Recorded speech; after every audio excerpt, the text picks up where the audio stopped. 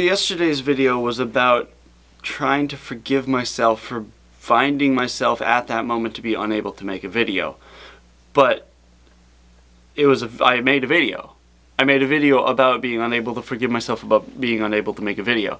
And so then there was no reason to forgive myself because I made a video. But also, even if I actually didn't make a video, if I broke my daily streak, I still think there would be no good reason to forgive myself anyway.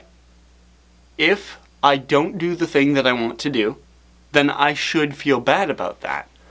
Because, as I've said many times throughout this channel, for the vast majority of my life, I have not done the things that I wanted to do. And I have felt bad about that. And it is only the accumulation of that over the last decade, really, that has finally led to this, like, all-time low breaking point where it's like, I don't care what it takes. I am going to do it.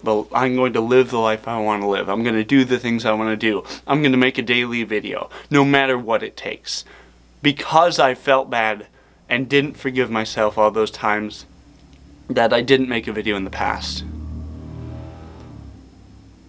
The negative feelings drove me to finally begin taking the steps towards positive feelings. And I see there to be no valid reason to demonize negative feelings.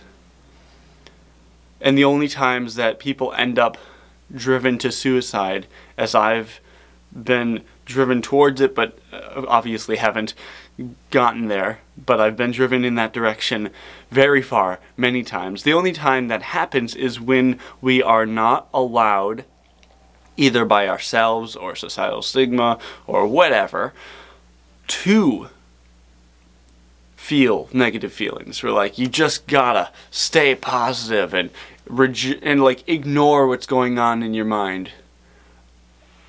And that's not good. It's important to acknowledge both sides of life, both sides of the coin, the good and the bad, the yin and the yang, to live a full life, not a half life.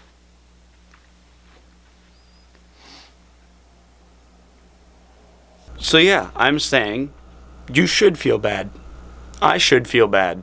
Allow yourself to feel the negative feelings. Actually allow yourself to feel them. Just sit there and feel them.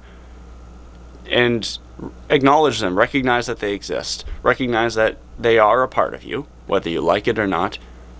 And accept them because you have no other choice. They are already a part of you, whether you like it or not. And so you have no other choice. You must accept them and integrate them into your identity.